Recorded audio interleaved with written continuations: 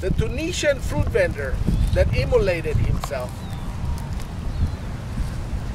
in December of 2010 and died in January of this year became the spark that started the firestorm that we now call the Arab Awakening, which then leapfrogged into Europe by May and spread throughout Spain and Italy and other France, reached as far as Sweden.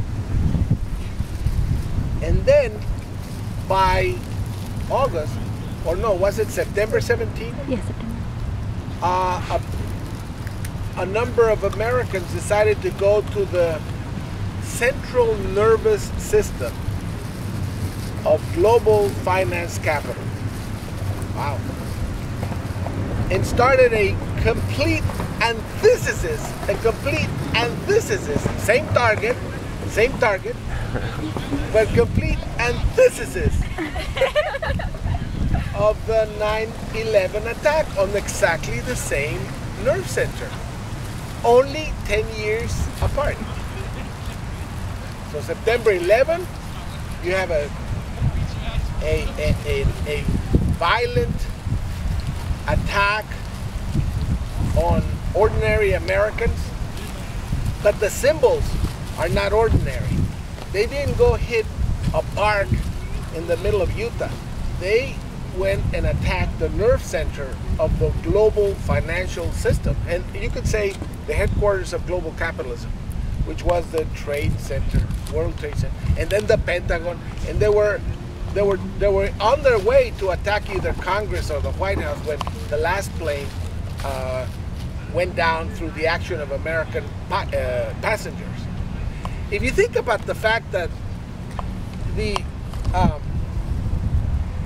Occupy Wall Street movement is connected to a world peaceful but extremely powerful people's movement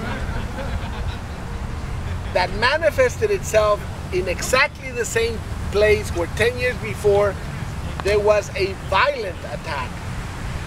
But this is now kind of like the tide washing New York with the peaceful movement that started the Arab Spring. And that this happened within 10 months, and that we still had 2 months to spare. I'm predicting, in my wildest imagination, I didn't think we would be here in November. Maybe in 2015 or something. But no, the year hasn't even been over. So I got very surprised at the speed of this spread.